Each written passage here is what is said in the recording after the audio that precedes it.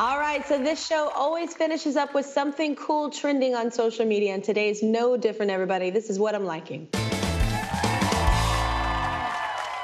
All hour, we've celebrated love, life, and relationships with the cast of The Best Man, the final chapters. Well, when you've dated someone for more than a decade, the question comes up a lot, when are you going to tie the knot? One South Carolina bride wanted to make sure she heard her friends and family loud and clear. After 15 years with her man, this is how she started her vows on her wedding day.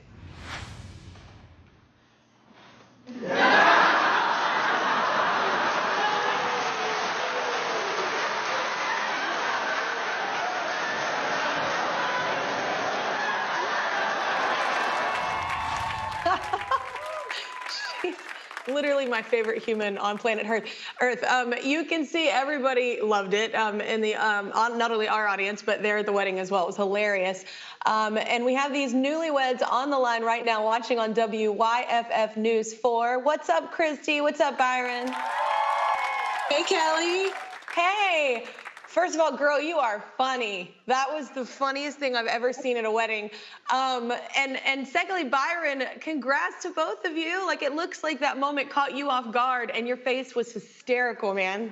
Thank you. It did definitely catch me off guard. When she was handed her vows, I looked down and I was like, these vows just don't look right. And then she blew the dust, and I was like, what is that? And it took me a second. I was like, okay, you got me on this one. But I think that they culminated in a good moment and a very special moment. And we're just happy to be married, for sure.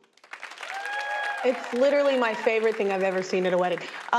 So, Christy, you say it wasn't just about being funny, though, right, in the moment? Right. I was very emotional leading up to the wedding. So I knew that if I didn't do something to break the ice and kind of at least make myself chuckle, that I was going to cry throughout my vows.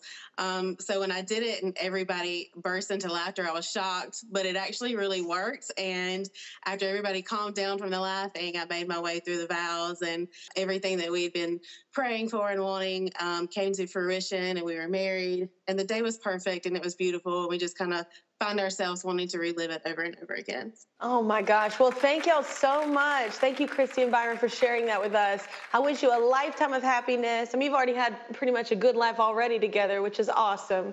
I'm liking your post right now.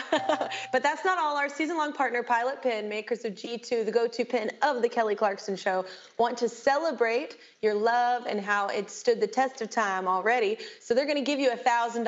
How's that sound? Thank you so much. Absolutely. All because of some dust. That was hilarious.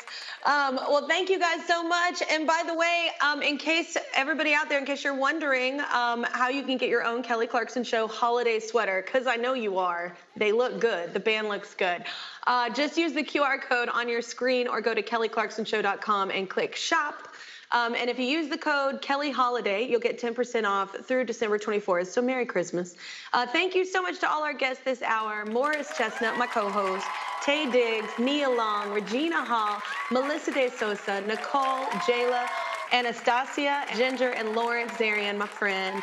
From my home to yours, y'all, have a great day. And if it's not, well, try and change it.